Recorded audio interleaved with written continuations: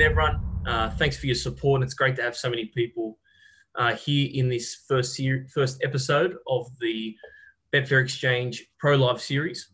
I contacted Matt and Mark to be on the first episode as, I guess, traditional form students and video analysts, forming the basis of how they do the form. As we explore the different players that are on the exchange, I think that the Pro Live Series aims to look at, what makes Betfair. Betfair really is just a piece of technology or a third party, and it's the players and the customers' opinions which form the markets, and from that we can understand a lot about how the market thinks, and try and, I guess, theorize on why certain horses will firm or why they might sort of blow. So that's a little bit of context to what we're going to try and do in the Pro Live Series, as well as showcasing, I guess, the talent and the lives of the players who have succeeded in terms of understanding the markets, I guess, and work with them every day. So welcome, Marc Lambourne and Matt Taylor. G'day, mate. How are you? Hey, Mark. Thanks, Luke. G'day, Matt. So I think the format of what we'll do is pretty much, look at each of you guys and your experience with Betfair at an early stage and how you sort of stumbled across Betfair. Then we might look at how it's influenced the market and, I guess, the future of where you see Betfair going. Then we might dissect some market moves and look at some replays, again, depending on our ability to handle the tech. But sort of looking at, when a horse is off the map or really firm on the exchange, do the fixed odds react a certain way? Does the horse usually follow a certain style or pattern in running? We'll explore different sort of concepts and theories. We'll answer Q&A questions consistently through the session. We'll try and make this as interactive as possible. This is fully live, fully unedited. So, you have got access to really good form students. And we'll see how we'll go, and we'll hopefully fill an hour. So Marc Lambourne, we'll start with you. If you could tell us a little bit about your experience with Betfair, at an onset. Yeah, I can remember sitting down with Terry Griffin, coffee shop in Plumer Road, Rose Bay, Bernasconi's, and we were discussing Betfair at the beginning of 2003. It was the most exciting thought in the world. I went, oh, wow, finally we've got a platform that we can use to play with. Little did I know that the authorities were mobilising, as we sat there to chat about Betfair, because obviously, people had been, attendances had been dwindling, and the on-track betting ring was starting to thin out. And suddenly you went, wow, here's the way to do it. We'll attract punters and players from around the globe to actually, all come together in an exchange. Seemed like all my Christmases had come at once. Do you remember, was there a lot of, you touched briefly on it there in terms of resistance from authorities? I know in the early days of Betfair, they definitely struggled in regards to who were licensed originally out of Tasmania. And I remember I was talking to, I think, Graham Gibson, and in terms of the early days, and he was discussing how he was holding workshops, and then they were being cancelled at racetracks as turf clubs tried to hold out this thing that was the global exchange. Do you remember any sort of resistance? Oh, it was mobilised quite quickly, and it was very religious in tone. It was here's this evil devil that's come to upset the great system that we have in place. That system being the pari-mutuel, actually, basically feeding and funding the racing industry, and that had been a successful funding model, but there was absolutely no appetite to look at any new entrants into the game. It was just man the battlements. So yeah, Betfair was pilloried officially, and still is. I mean, there was a lot of that resistance that was built up very quickly. Has still exists in many sectors of the establishment when it comes to racing. I understand you sort of cut your teeth in the Sydney betting ring with Peter Todd. Was he one of the main players? Like, what time period, what did the Sydney ring look like in terms of the big players, and what were their opinions on Betfair in the early days? Well, I think the most exciting thing that Betfair offered was the prospect of all runners being fleshed out. You know, what is the true price of every runner? And obviously when you've got a fixed odds betting system, you're never sure whether the horse that goes from $11 to $26 has actually found its mark, has found its place in the market. You know, is that the true SP? And so suddenly we had this idea that visually you would be able to see where everything fitted together come jump time. For mine, that was mind-blowing. I was so excited at that prospect. And of course, you know, we've sort of limped through the last 15 or so years, desperately, you know, seeking the liquidity that will, you know, that obviously back in the early days, we were privy to what was going on in Betfair UK, and we saw these massive amounts of liquidity, and, you know, runners were just, you know, they'd found their price, and you know, moved in small increments very slowly. Whereas, you know, we've still got a situation in Australia where there's lots of races struggling for liquidity, and, you know, Betfair have had to sort of try and stay ahead of the regulators that have constantly brought in new measures that may have made Betfair less and less viable.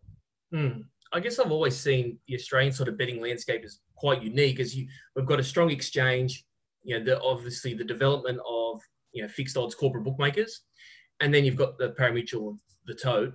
At the point Betfair was introduced, what was the state of the parimutuel? Like, now we see it declining. Was it really strong? And is Betfair something that sort of sucked money out of it? Or did you see the decline of the tote as being, you know, already happening? Well, the tote has always needed other markets to arbitrage off. So, you know, if you imagine a situation where it was just the tote, the holdings would be much smaller, because there's no other market to move against. There's no guide for the parimutuel. So, you know, from my point of view, straight away, it was, you know, the existence of another tool was only going to enhance the parimutuel. Of course, we've seen the parimutuel be cannibalized by the tab by trying to shift parimutuel players into the fixed odds market. So, I mean, they've basically been responsible for the diminishing parimutuel pools. I think I agree definitely with your comment there that they all should coexist, and a strong betting sort of ecosystem runs off a strong exchange, strong fixed odds with good limits will result in a healthy tote. Why do you think administrators and regulators don't share that view? Well, it's just short-sightedness. It's here's another player. There's a limited gambling dollar. You know, you're cutting into our share, basically. So, yeah, there isn't that vision that the livelier marketplace will generate more and more turnover, which it actually does. You know, if there's no opportunities, there's not going to be any wagering. So you've actually got to create you've got to set it up so that there will be opportunities, particularly arbitrage opportunities. You know, in a lowly taxed, vibrant marketplace, arbitrage will be a huge bulk of the holdings. Yeah, fascinating. Matt Taylor, obviously, young form student. You've sort of, I guess, you've seen the development of Betfair and corporate bookmakers and struggling to get on as you've developed your love for the form. Yeah. What was your first sort of experience with a betting exchange, Betfair? Yeah, well, I definitely wasn't a full-time punter or a pro punter when Betfair came out. So I was through the racing rant sort of fan base or punter show as they were. I was basically learning just to bet tote and fixed odds. And basically I was just sort of looking at Betfair, not really knowing what the hell it was. I was just trained in my head, you know, take a fixed price and try and beat the market sort of thing. So to me, Betfair early was just a measuring stick to sort of how I was sort of my fixed odds bets went. And then sort of, you know, you may take some bad prices, you start to throw some money in on the exchange, and, you know, every time you've taken a bad price, you might try and top up on Betfair on those horses. And yeah, real experimenting sort of stage. But yeah, at first, hard to get your head around. But yeah, it's I've sort of over the years, as I've said in some of my articles for you guys, I've sort of changed the way I bet. And I guess, yeah, Betfair is almost my go-to play now in regards to turning over most of my money. Yeah, interesting. I think, well, I guess I would like to know what you guys think. As it's getting harder to get on, that's the narrative that's sort of put out, that fixed odds limits aren't enough for what sort of punters want at a certain price. Do you see naturally the market gravitate towards the exchange? What's your opinion on the future prospects of something like liquidity based off what's happening in fixed odds at the moment? Well, I don't know, like it's sort of, the narrative about not getting on is interesting, but I think what people are saying when you can't get on is, I guess you say smaller players who just specialize in certain areas might see if they're very organized, which a lot of these people are, they'll see a price go out, 2 days before. Let's say it's gone up $11 and they go, well, I could get on maybe to win 3 or 3 or 4 thousand or something like that. But I don't know, they can't get on more than that. The fact is you can get on a hell of a lot fixed odds on race day, especially at 9 o'clock. Yeah, you can get on to win 20 grand if you bet that big easily, even into $1,000 markets. But what it's done is not being at like things getting sharpened up earlier, because I sort of, as people who may know how I do my form, I sort of spread my eye around a few states, which means I can't be ready to go straight away when all the markets come out. So it's easier for me just to wait till scratchings are done, track bias is established on the day, and then my day will just commence at sort of midday, 1 o'clock, and I'll just start chipping away on Betfair depending on what I'm left with.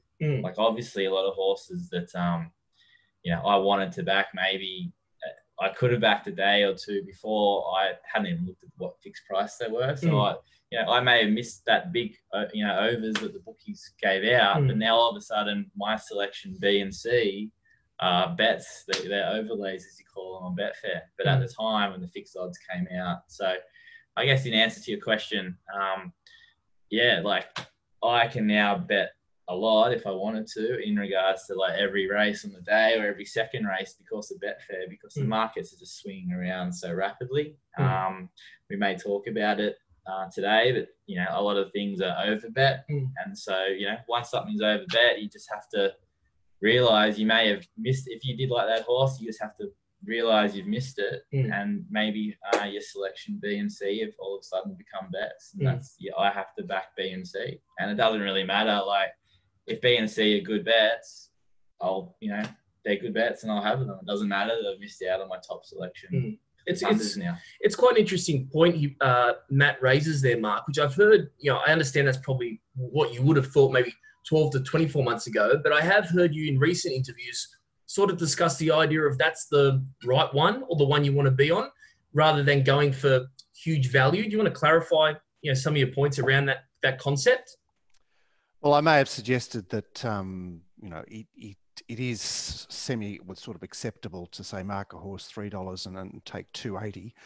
That's not really my main thrust. But what I would suggest is that when you look at a market, that is the market. Just please block out of your head anything that's gone before, because basically your task is to assess that market and the options available in that market without any reference to what prices horses may have been. I think the situation where you talk about being able to get on, I think that this narrative about not being able to get on is a little bit tinny, but what it's really about is the fact that, yes, you can get on for a certain amount, but most of the markets are between 120 and 130%. So the likelihood of that being a market that's attractive to you is unlikely, really. If we go back, we reference the vibrant racetrack markets of the past, they were always when the bookies were, when you could pretty much scan the prices and get down to 100 or below 100%. So that's the advantage of Betfair, is that when it does get happening and it does get liquid, it's an attractive place to look at because the prices are, pretty much in line with the sort of prices you want to be taking, because most of us are doing 100% markets, and the thought that, we can somehow find an attractive option in a 120% market and bet up is sort of unlikely. Yeah, I understand. I think it's interesting. You touched on market percentages then. And I just want to sort of pick your brain a little bit more around that concept. If we didn't have a strong exchange such as Betfair in Australia, what do you see happening to corporate bookmakers and their book percentages? Yeah, well, I think it's without Betfair, you know, maybe the bookies would be even safer with their prices. Like a lot of the times at the moment, you see the bookies, they're putting up a couple of horses quite safe, and they'll put them up really, really safe to start off and just allow it to drift and reach its sort of mark sort of thing. They'll know. I think even when I was starting out taking my punting seriously, you used to get, like you're looking at dynamic odds, for example, you used to see the tab go up a horse $6 and Bet365 go up $4 and Sportsbet go up $8. And all of a sudden there was like this real, I think it's the synthetic hold you guys have mentioned before, but there used to be that variance in prices that were available. But now they're going to go, I find the bookies, you know, if someone goes up short, they'll just sort of copy it and blah, blah, blah. And by the time we come race day, they've sort of they realize who the punters want to back, because they have a theory that a lot of their, well, it's true, a lot of their clients, the majority, aren't too price sensitive. So they'll just get a feel for what horses their clients are going to back and just keep them safe. And the rest, they'll just go, oh, we'll just leave them alone. With the exchange coming down to like 104% or whatever, it forces them to, well, I guess it gives them confidence to be able to blow horses a little bit in their market. But I think if it wasn't for that, they would just keep, I think they'd keep even those roughies a little bit firmer than what they already are. And therefore sort of it gives us a better opportunity to have, bet into better percentages for sure. I think so. Have you seen that behaviour shift, Mark, over, let's just say a 20-year period? Has that phenomenon that Matt is talking about, have you seen that? Yeah, so you only have to see what happens to the markets every time Betfair goes down or Betfair is not available for whatever reason. The best example was the Warrnambool Carnival a couple of years ago, where I think it was it day 3 that Betfair went down, and the bookies lost their lead. I think it was particularly hard on course bookies on that occasion. I mean, the corporates are running their own race in the sense that their model is, let's work out how to get the customer base we want and take it from there. So all that Betfair with some volume is doing is highlighting how restrictive those corporate markets are. And, thank God for it, of course, because it is a situation where you get opportunities that the marketplace wouldn't have offered otherwise. Yeah, and I did work at a corporate bookmaker, which was extremely important in my education, I think, to becoming a punter. And basically management, and not necessarily my direct race manager, but further up the chain, they basically don't want the traders to be taking any opinions, So without Betfair, we followed Betfair basically. That was our role, and I think all the corporates now would have a very similar path. That you'd never see a horse over Betfair on fixed odds. That's for sure with the corporates, even though someone there may think that horse is too short or too long, but the management really up high don't want traders to take risks that can't be sort of measured. At least that way, if the bookies, if they get hammered on a horse, come Monday when the accounts are looking at the P&L for the weekend, we can say, look, we were the same price every other bookie. We were half a point under Betfair. They're happy to sort of take losses in that regard. If a corporate's pushing a horse ahead of everyone else and that horse happens to win, they just don't cop that anymore, because the guys that make those decisions aren't proper gamblers. They're accountants, like an accountant mentality, which is frustrating. Yeah, I think it's a poor outcome for the industry when you've got books as big as Tabcorp would have, having the retail license. Like, they would have, they're positioned so well to make an opinion where they could bet over Betfair on a favourite they haven't got in and really make a statement throughout the market. How have you seen bookmaking change on course? Has it followed the same path, Mark, as to the corporate bookmakers? Or do you think the on-course guys are still having a crack? Look, mainly the former. What happened was, as soon as bookies were able to watch Betfair on course, they watched it slavishly. And it's quite insane to think that, there can be $25 sitting in there, and that is controlling the price for a number of fixed odds players. It's look, the bookies are bewitched by Betfair, and that they have. I suppose it is the sort of game that's bookmaking is quite a negative. There's the negative feel to bookmaking, and so no one's really addressed the idea of, well, let's show Betfair that it doesn't have any clothes, because I mean, let's face it, when there is a small turnover, when the volume is small on Betfair, I mean, who's to say that is where the price will trend? It's we're yet to see any sort of market leadership from any fixed odds players, be they corporate or on course. And I think that's the beauty of Betfair. For now, we realise what Betfair is doing, and the beauty about it is that anyone who's smart and has a good idea about their own price about what a horse should be, you have to realise that other punters are playing games on Betfair to get horses out, or to get horses in and stuff like that. So any canny small punter can just realise that, well, that's not right, and pick it off, and hopefully within 4 or 5 minutes, once the sort of the big money, the real money comes in, what you call it, the 2 minutes of truth or whatever, you've made the right call there, and you go, that was a bluff and stuff like that.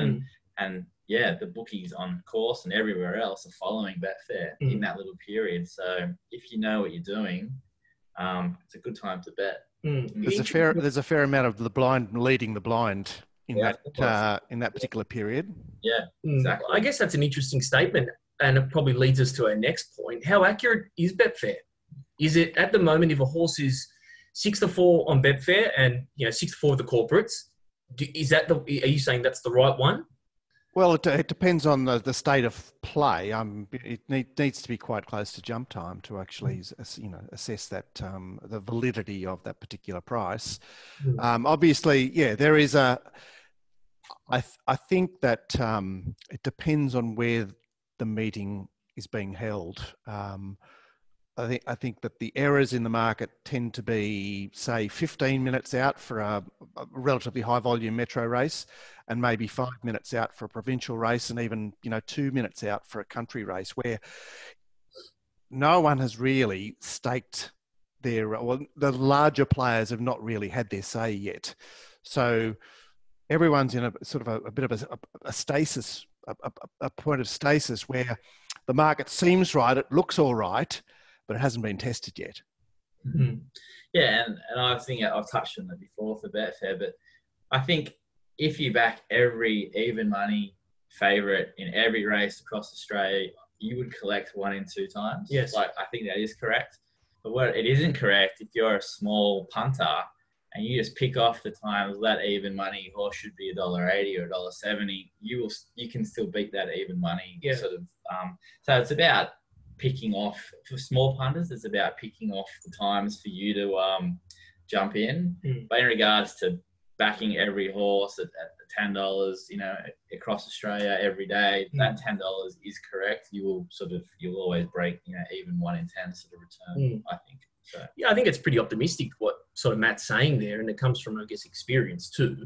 Matt's saying, a small player or a medium-sized player, which is creating markets to 90 or 100%, can still win on the exchange. It's definitely not easy, and it requires discipline and patience, but there are bets there where if you can say, okay, this horse is a little soft for the following sort of reasons, and you can still create value in your head, you definitely can still win on there, I think. Yeah, exactly. Yeah, the only way to realise if you can beat Betfair is to measure your decision making, and that's obviously having Excel spreadsheets and recording your bets, working out what your angle was. Did you beat the market? Did you not? And measuring that. If you can't measure it and you think you're going to beat it, you don't know until you've got enough, 100 or 200 or 300 sample sizes of different decisions you make.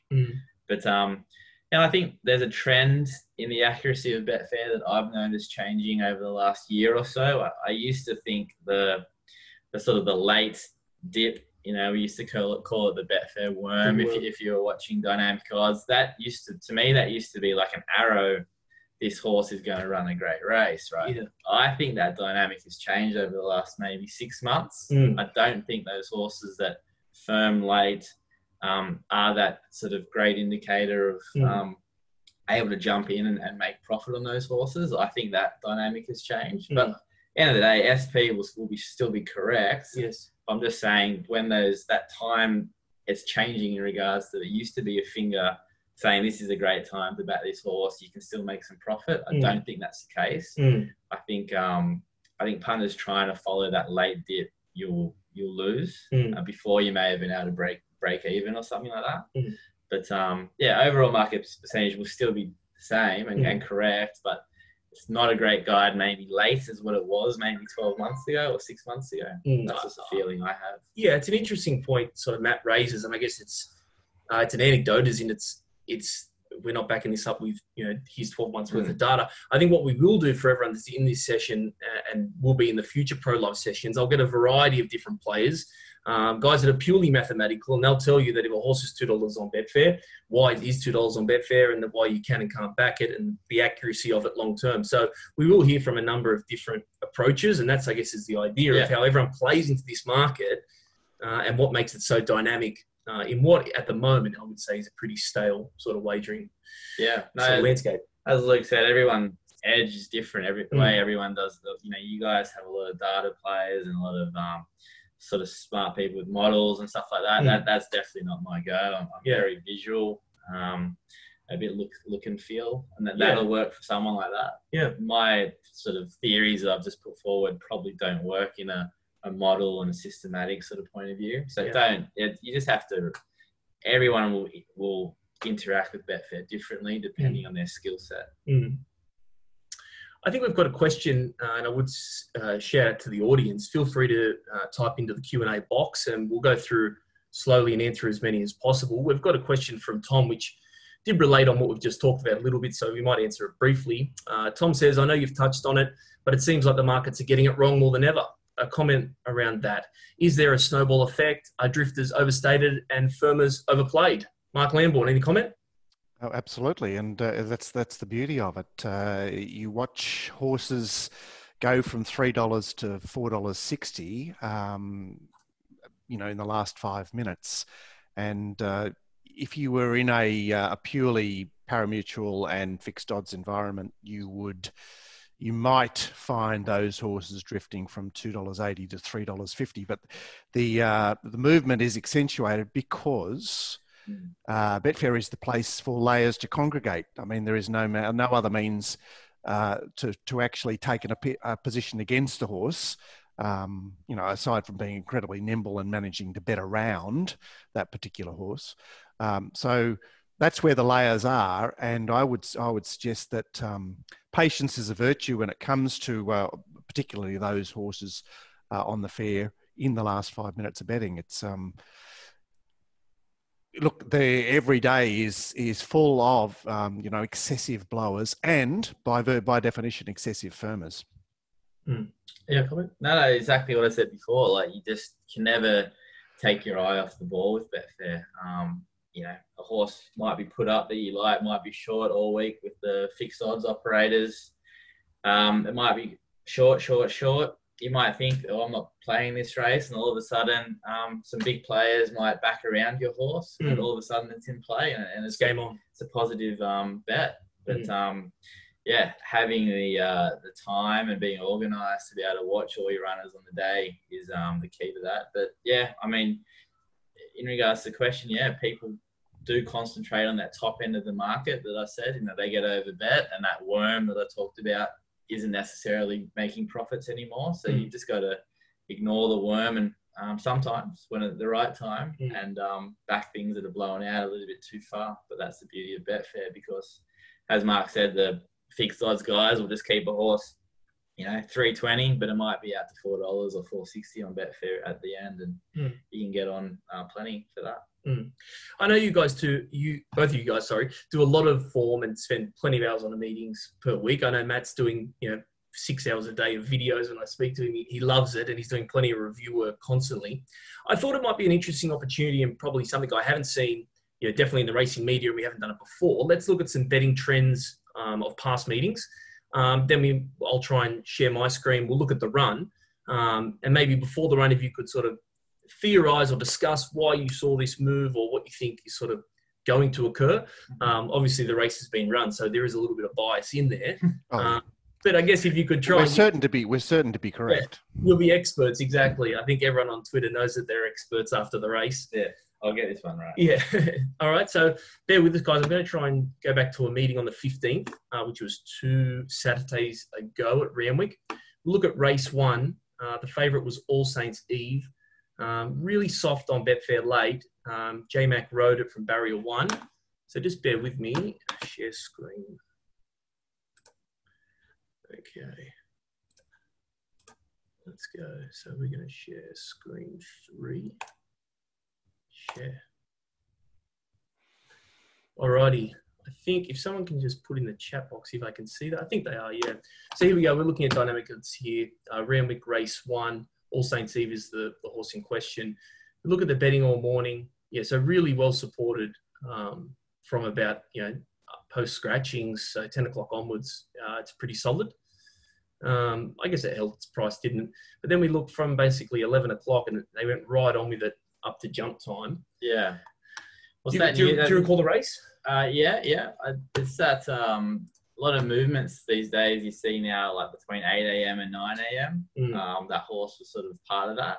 Mm-hmm. So, it's just another new variable that's sort of coming out. There's people that can get on to win as much as they like between 8 and 9 o'clock and knock off some prices. And then I guess what we're seeing here is that late Betfair was saying that was a little bit too extreme with All Saints Eve, and it pushed it back out at the end. Yeah, so we see here Vitesse is really solid. I mean, they're almost taking... Yeah, Vitesse is the one that is the worm. Yeah. And All Saints Eve is the one that's going the other way. Yeah. Mark, any comment on the race and the possible move? So I guess we're saying here from looking at the trends, resistance on All Saints Eve, which I would say would be a popular runner. Like you've got J-Mac, you've got barrier 1. Why wasn't this solid? Yeah, so back in the Parimutuel, when Parimutuel was king, All Saints Eve is the sort of horse that would go up $1.50 on the tote. And bookies would be trying to take advantage of the perception that this was that by offering, say, $1.80 or $1.90 or $2 that they were betting, a value price. But this race is a form analyst's dream because you've got a race where there's an uncontested leader. There's a very, very obvious leader in number 6. And there's a favourite that's resuming. And you don't need a lot of experience in the racing game to realise that there is quite often very, very strong resistance to horses that are first up. So, they may be fit, but the point is they're not seasoned, particularly once you're talking about slightly more exposed horses. All Saints Eve is lightly raced, but a 4-year-old mare resuming. She was also resuming on what was a pretty wet track. So there was going to be doubles down on a heavy track. It's a double tick. It's a tough assignment from barrier 1 for the resuming favourite. Hence the softness. I guess that's the takeout. Absolutely. Now let's watch the race. All Saints Eve, which is soft in the market. It hasn't got, it's not a savage drift, but it's definitely. I think it's a good example because this horse was first up, and I guess those guys that watch trials and stuff like that, they're the guys that influence the sort of markets early. So they're seeing this thing's going to sprint sort of thing, and then late in the betting you get the models and the robots, whatever you want to call them, come in and say, no, we like race fitness and on the speed. And that's where this market has shifted around. Do you see that as a common trend throughout many markets? Is there often, overback the video horse? Yeah. Here comes the on-speed exposed horse, which or the traditional forms you might look to try and take on. Yeah. Yeah, absolutely. I think those semi-pro sort of players and the guys that I guess, tip and have sort of opinions and subscribers and whatever. Like there's so many different guys that just they don't have the model sort of process in their head. They see something exciting from the trials, or the horse may run great first up last time or something like that. That's good enough for them to say there's value in that bet. And I'm not saying they're wrong, but and they influence the market early, and then late on Betfair you see the I guess the models and the big powerful model sort of syndicates influence the market back to the way that they do their form. Yeah. And the beauty is everyone needs to jump in at the right time that suits their sort of ability as a punter. Okay, let's watch this race. I'm going to put it over and then basically see what happened. Does that come up for everyone? Yep. Will this show? Yeah. You seen that? Yeah. Maybe put it on a big screen. How is it? Is it looking all right? You probably, well, it's going okay. Yeah. It's working itself out.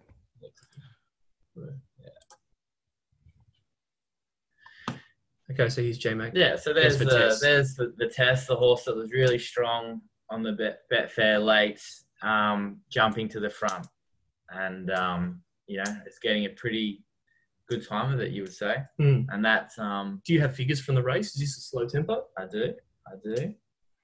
I guess, did you see Vitesse getting an easy lead like this, Mike, pre-race? Well, look, it's funny that you picked on this race because this is one of my biggest play races of the month. Okay. I managed to get a multiplier on tab and ended up with, after scratchings, 5.6 for Tess. Wow. And I put it all back at as low as 292. Yeah, wow. So you see he pops off the fence here. Probably this stage thinks he's going better than the Tess, I'd say. Yeah. Yeah, and obviously they're finding the outside fence too. Mm-hmm. Yeah, maybe that assisted the run. Well, I think that the riders perhaps surprised the market there because the market suggested that they would actually stick to the rails, okay. And that All Saints Eve having barrier 1 was a small issue, and that the leader would because it is a bit harder for a leader when they actually race wide on the track. It's much easier for a leader if it's going to be a situation where the rails is at least okay, if not better. So they went 5 lengths below sort of average. So yes, that is that makes a lot of sense as to why people would want to back for Tess. Like it's going to get a soft lead. Yes, it's got race fitness, and it's it's up and running. And it's a heavy 10 track. So I guess what I would say, looking at that market, is that if you backed for Tess at $4.80 or $5, or what was it come jump time at race morning? $3.80.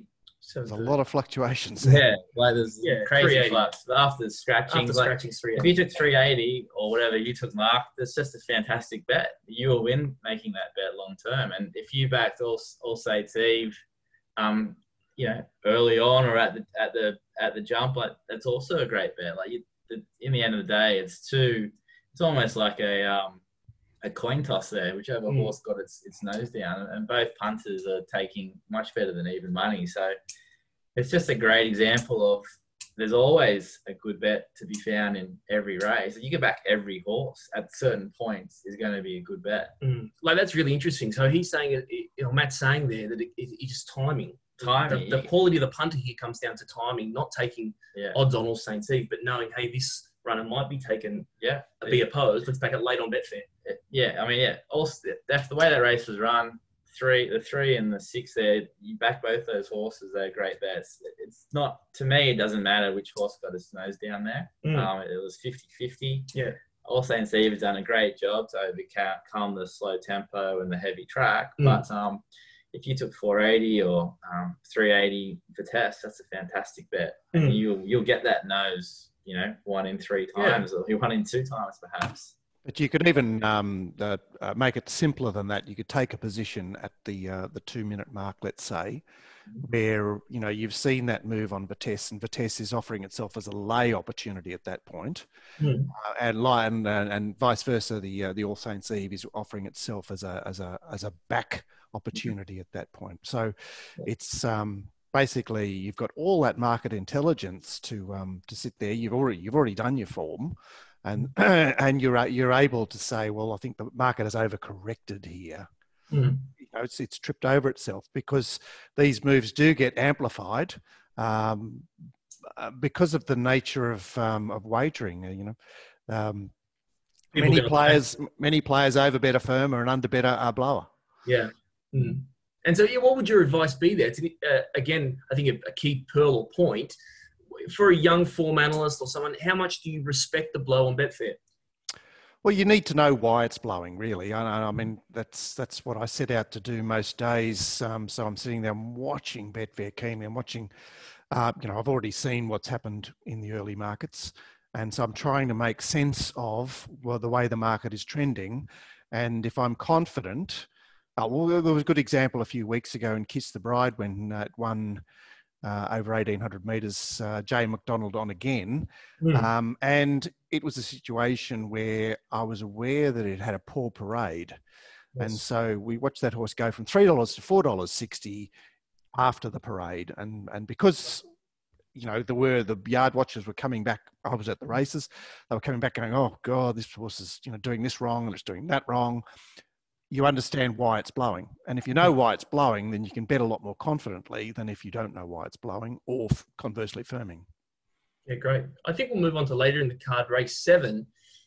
So we've just seen an example in race 1 where the market has got it wrong, but hasn't got it wrong. It was heads up, heads down. It was sort of, we're saying it's all about timing, really, for that race. There was nothing, nothing was back of it. The market didn't really get it wrong. No, it's just it's market direction. That late Betfair pointing at which horse to back is just that's just changes. Yeah, I understand. So we'll move now to race 7, number 2, North Pacific. So I know it was a pretty well tipped horse, like in the media. Again, it's got barrier 1, it's got J-Max, so you know Twitter's tipping it up a storm to the subscribers. But we saw, I guess the syndicates, or we say that the 2 minutes, the really late push. And I know that there was a stack of money for this horse. There was heavy waiting wanting to back this horse. Yeah. Did the firm surprise you, Mark? It telegraphed this was a situation where I wanted to see a move against this horse because my position wasn't particularly pro this horse, but. Okay. So what I saw, I looked at the Betfair market at 9:30 a.m. and there was a lot of interest, a lot of early interest for 9:30 a.m. It's it's rare to see that. And then I looked at this market after either race 1 or race 2 when we sort of started to worry about the inside. You know, the riders had already made their move out to the outside fence, and I was thinking, I wonder what's happened to this horse. And sure enough, there was 2.30. So all that activity at the $2, the 2.05, the 2.10 had been scooped up. And I went, oh, that's interesting. But once race 6 had been run and we returned to this market, I noted that had reverted to the original. And I went, wow, that's a strong push for this horse. They've, the backers have come in, swooped in again, and asserted the dominance of this horse. Yeah, quite interesting. I mean, it's a pretty intelligent analysis there of what's happened, but again, also points to the intelligence of the Betfair landscape. I mean, there was, they noticed there could have been a potential query. Through the day, it was validated. Probably less of a concern, and the market responded. So you've got to be really on your game, don't you, if you're backing this horse? Yeah, well, you do. But I think in this case, the guys that control to the Betfair late or whatever, you have to look at, okay, which way are we going to turn? And, you had like a sort of David Payne sort of stable there. You had,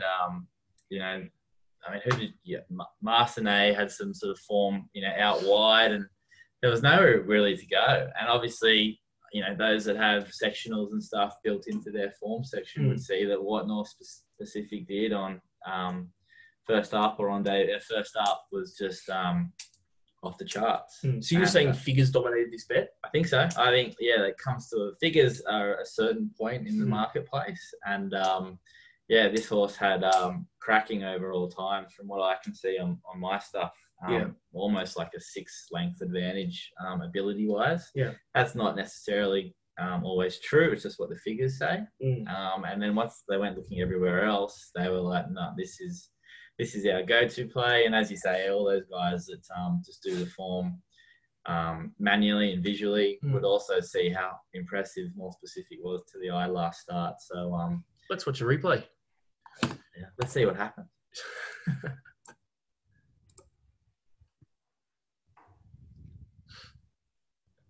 What number's More Specific? It's number 2. It's the one on the just jump well on the fence. So yeah, barrier 1. Taking a little sit and very close to the leaders. So, I guess you would say from a video point of view now, if it runs its -8 or -10 sort of sectional sprint, it should put these away easily, based on last start. And I guess that's what happens eventually. Mark, what are you thinking here through the race? Are you busy? Mark's gone. But look, Marcinet is getting a very easy lead, the 7 there. It's obviously jockeys sort of going wider on the track. And look, a bit of credit here with More Specific being held up. Gets out now nicely. But it does need to knuckle down and win this race. Yeah, like it doesn't have too much momentum. That tiny little bit of being held up on a heavy track is a really tough thing to overcome. And here we go. Mark's back. And look. J-Mac finds the best part of the track. Gone from inside barrier to the outside part of the rail. Look at that. It's a top win, isn't it? Yeah. This horse has scope to improve, Given a wider draw or something next start, it could run even better. But I guess for me there was just nowhere else to turn in that race, and regardless of 230, whatever it got out to, was if anyone that was canny enough to start chipping in at that price, you've got an absolute massive overlay there from a percentage point of view. It's a great bet. Taking 230 about a horse that starts $1.95 on the exchange is just so good. That's the perfect bet you can have, because you can get those, you get your turnover up a lot on those sort of bets. Yeah, I think also, and I guess this isn't really related to what you're doing, but I will just comment, if there is anyone in this session, when I say recreational customers, I mean someone that might bet on a Saturday but knows what they're doing. Like they look at Betfair. You've got the boost option. Like we look at Ned's Sportsbet. The guys that have those accounts, they do exist. We're not going to, if you got those accounts, like this horse is rock solid. Yeah. There's so much value if you do have access to those accounts in boosting this to 210, 215, 2 minutes before the race, as opposed to trying to pick one in the morning. Yeah. When you're betting into high percentages. So it's one thing I would say to any clients that I work with that do have these, have access to accounts like that. Look for these types of runners to take advantage of the spoils, which you might be given. To me, the 230 on Betfair is a boost in itself. And it's available to everyone as well. But you're right, you can back those and boost them and then lay them back.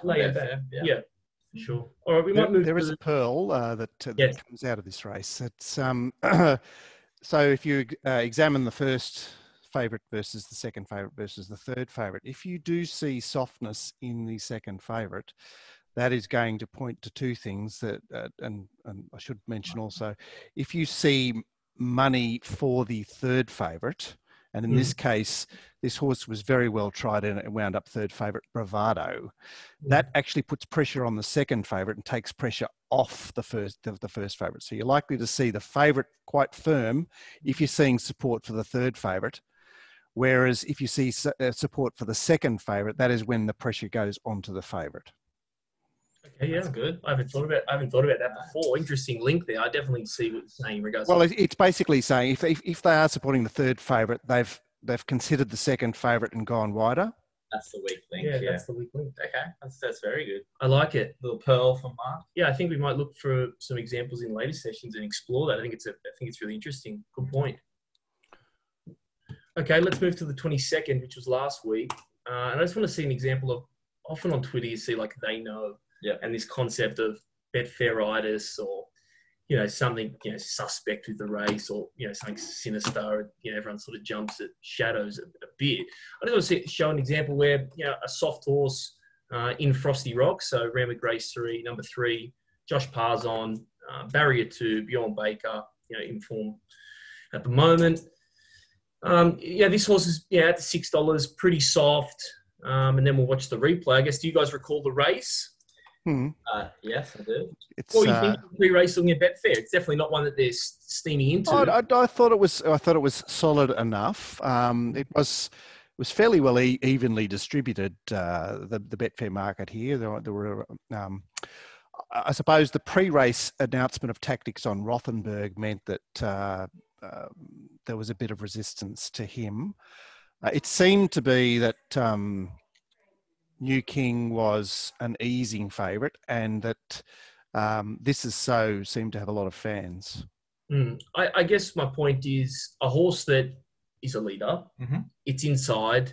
It's got a good jockey on it. Why is it not off the map, or why is it not firm? Yeah, well, I think the important thing to remember is there's just so many variables that go into these models, these big punting syndicates that jump onto Betfair, especially late, and you just don't know every one of them. So there's no logically you can look at that race and say, well, Frosty Rocks led in a pretty strong pace last start against the favourite New King, and only got run down the last 50 metres. I think it finished third. Okay. Logically, you could say, well, the map says this should get a just as easy a lead, and you might be able to hold off New King. Like, you can say that in revision, but why the models didn't jump on, and the big syndicates didn't jump on Frosty Rocks that day I mean, you do that race in hindsight, Mark. I'm not sure what you'd mark the Frosty Rocks. Yeah, well, look, as we watch the video, it gets the easiest run ever. There's no pressure at all.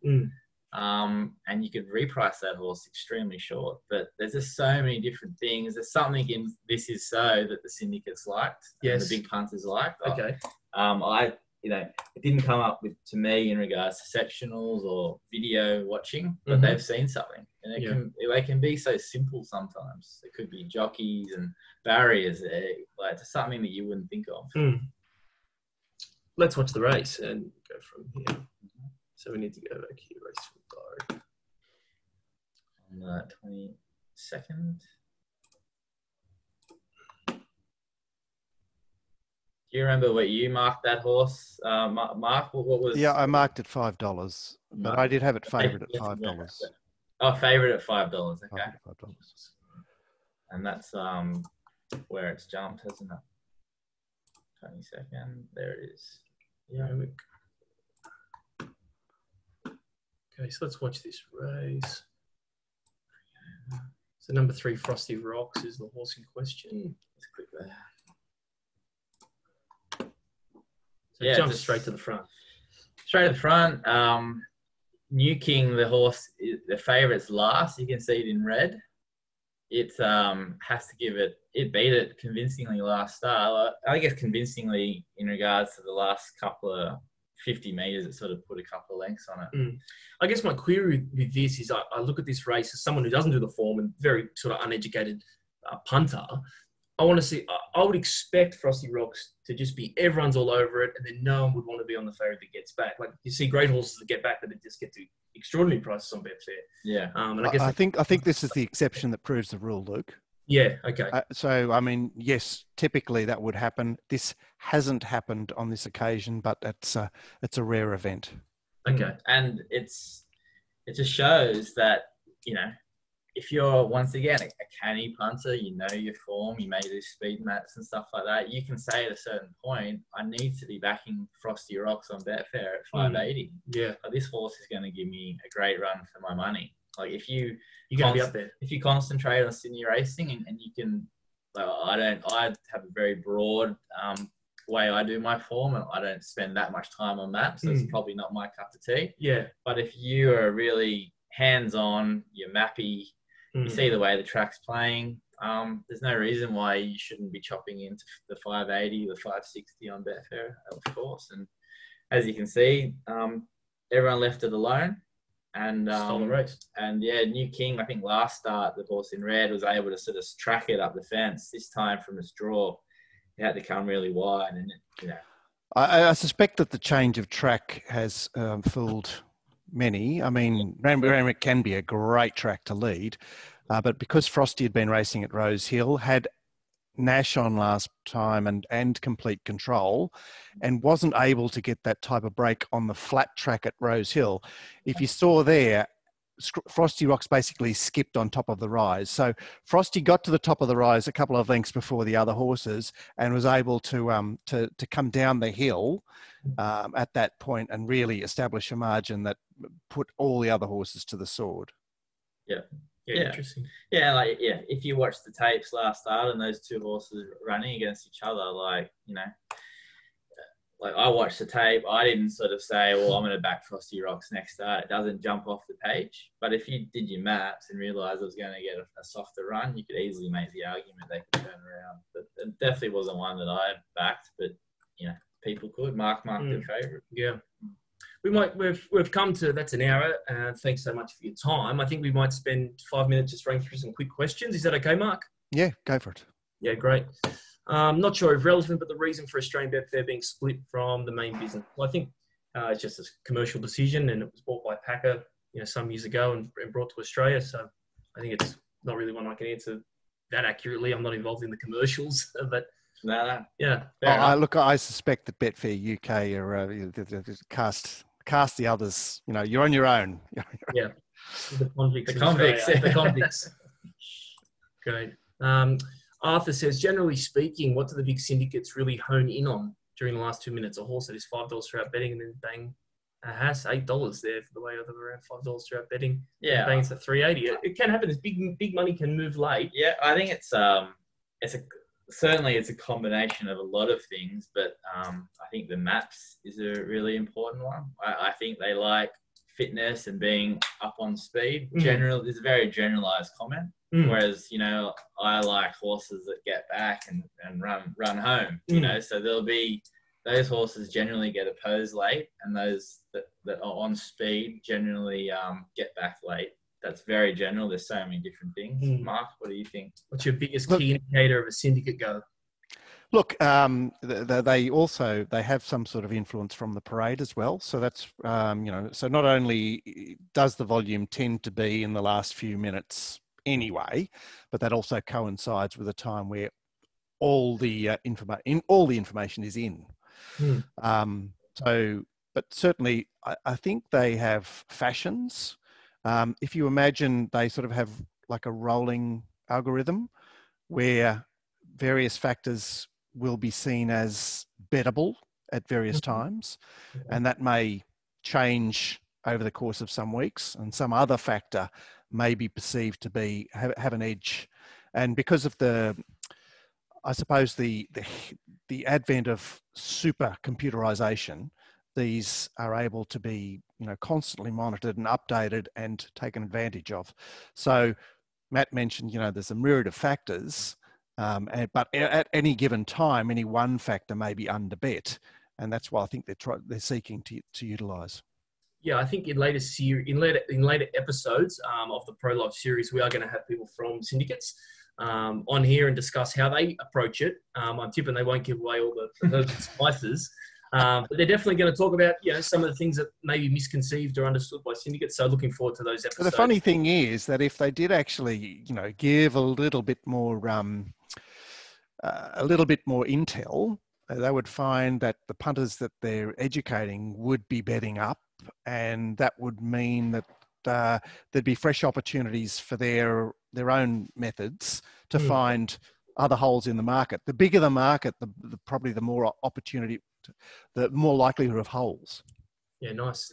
Benjamin Fitz says, what can we do to increase pre-race liquidity?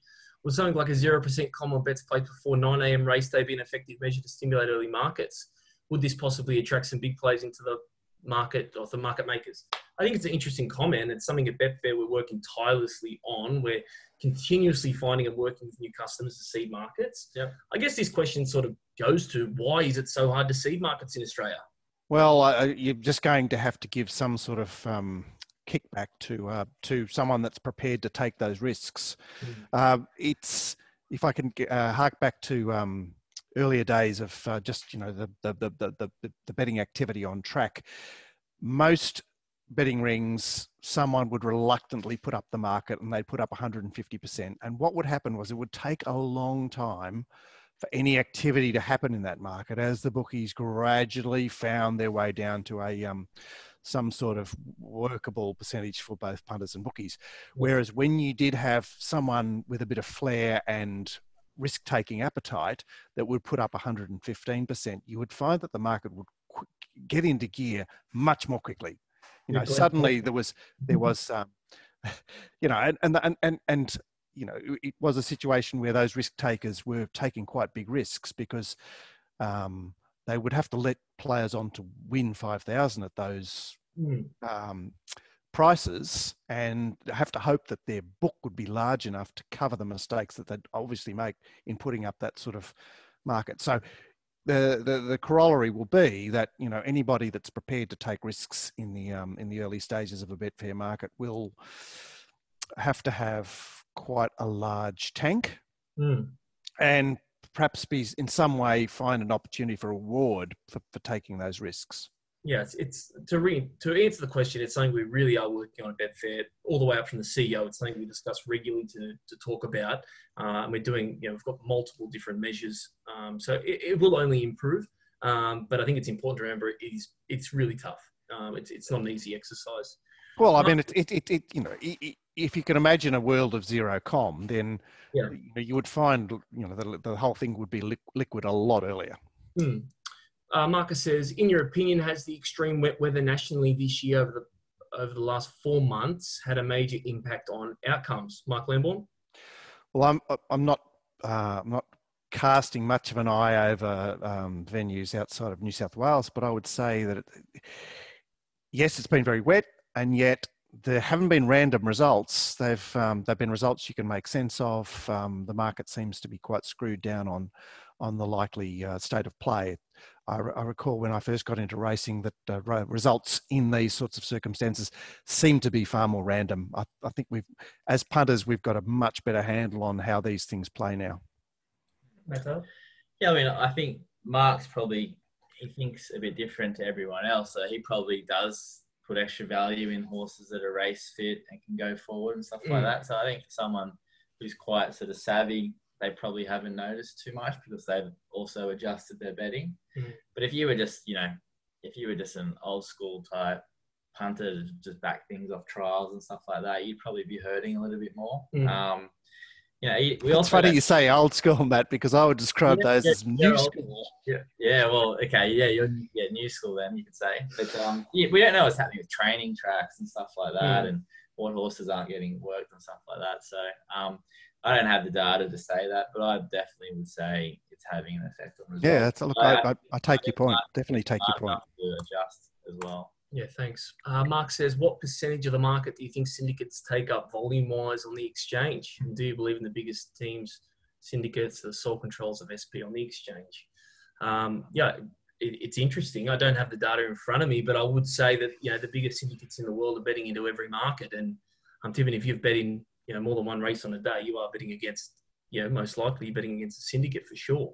I think they form a big part of the market, and they do determine SP. I don't think it's Matt Taylor determining SP. Definitely not. Kenzo. No, definitely not. We just don't know. It's just the great mystery of who is they. Exactly. The great mystery of being punters, and we just don't know where the money is. You don't see who does what on Betfair. You don't see who's playing the totes. We don't know. But I mean, yes, I think especially late on not maybe the country stuff, but I think late it's all, I don't know what percent is the syndicate money, but can't you give us some tips? No, I can't. I won't have a job. Well, it's quite simple that because it's the only place to take a position against a horse, then they're, you know, clearly going to use that opportunity, and it's the place to play.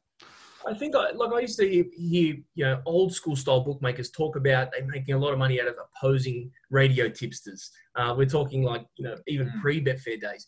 Does that phenomenon of the public money creating unders still exist, or do you think the market's too sharp to say, okay, Duffy's tipped this up on Sky Channel, so it's going to be unders. Like, does that happen anymore? Well, no one pays the sort of attention to the opening tote prices that they used to, because, bear in mind, once upon a time, the only market that most people had seen 30 minutes out from the race was the tote approximates. Okay. So they'd be very, very focused on that. Whereas nowadays we're looking at markets from Wednesday and fixed odds markets. So I think there are pockets of places where the market overreacts. So a good recent example is Lizzie Jelf's following. So recently she's developed a strong following once she's posted her pick of the yard. Yeah. So you will find, let's say she tips something that's $12. You will find that horse, it might go $12 into $8. And I'm sure there's a syndicate there hungrily waiting for that information, ready to lay that horse at the $8, because clearly that's an overreaction. It's an opportunity, and that's it's definitely an asset for. Yeah, I think at different times during the week that the tippers out there affect the fixed odds prices. Whether it's the guys that do the Thursday shows on Sky and Get On, etc. Whether it's the radio stuff in the morning, I think you'll see influences at that certain time, and then once someone else tips something, it influences. Someone smart back something, it influences, and then at the end, all the computers and the algorithms get back churning again, and it returns it back to what they consider the correct market. But it's called reversion to mean. Reversion to mean. Yeah, great. Okay, I think we're going to wrap it up there. We've answered a stack of questions. We've had a really good discussion. This is episode 1. We're going to grow from here. We might get you guys back on. Perhaps a little bit of a debate with someone that does the form differently. We might see that conversation take place. But I'd like to thank you, Marc Lambourne. Thanks, Matt Taylor, and thanks to everyone that's joined in. Feedback's welcome. Yeah, pleasure. Thank you. Thank you all. Good luck. Get on the fair. We're doing everything we can to grow the game and work in a pretty tough environment at the moment. So thanks, everyone, and looking forward to the weekend.